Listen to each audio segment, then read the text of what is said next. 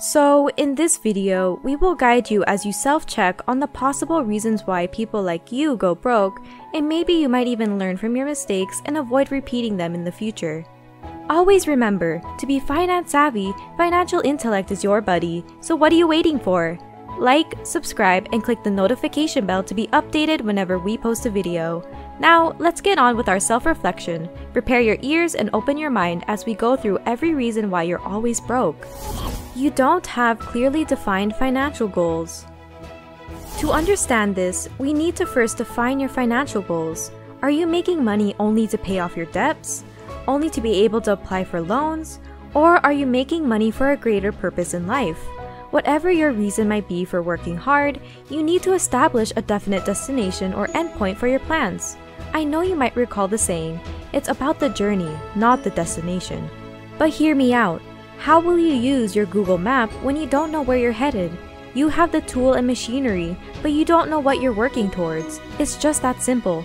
Make a SMART goal, one that is specific, measurable, attainable, relevant, and time-bound.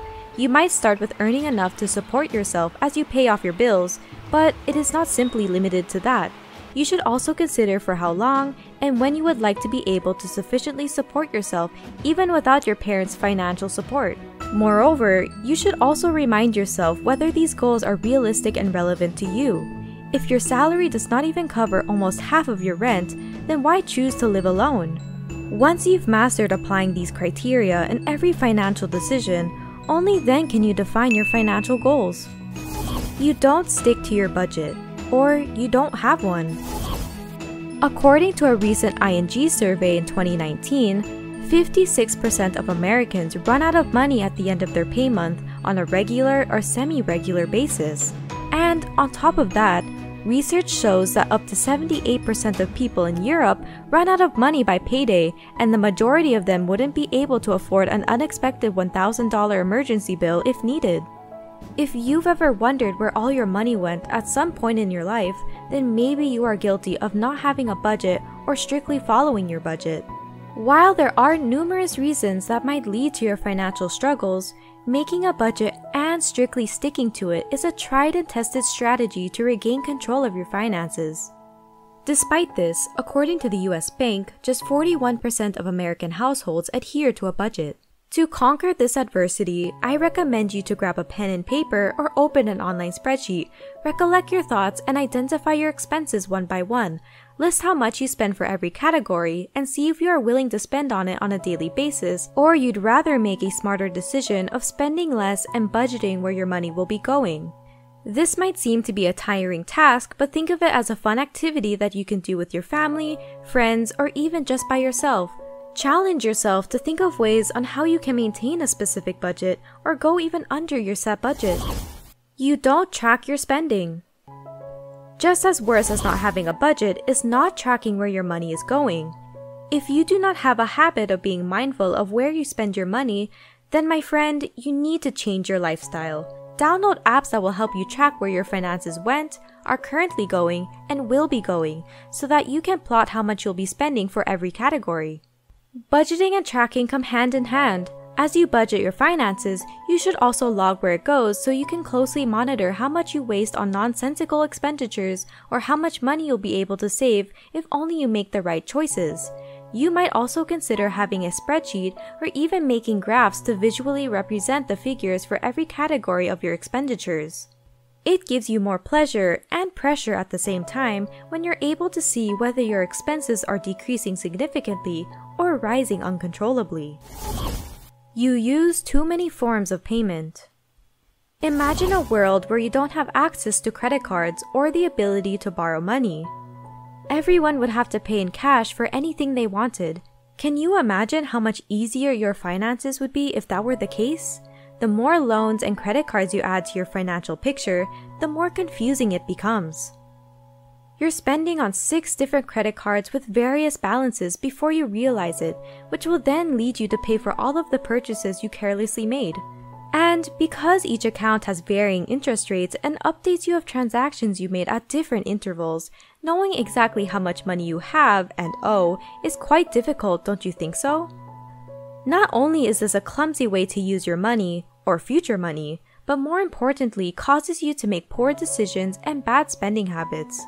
On the other hand, if you've strictly made purchases using cash or a single debit card, you can easily monitor the money you have left. This makes tracking your expenditures a lot easier and budgeting in general a lot more pleasurable. You carry credit card debt. If you still don't think that credit cards are bad news from the previous example, then maybe you need to be shaken up more.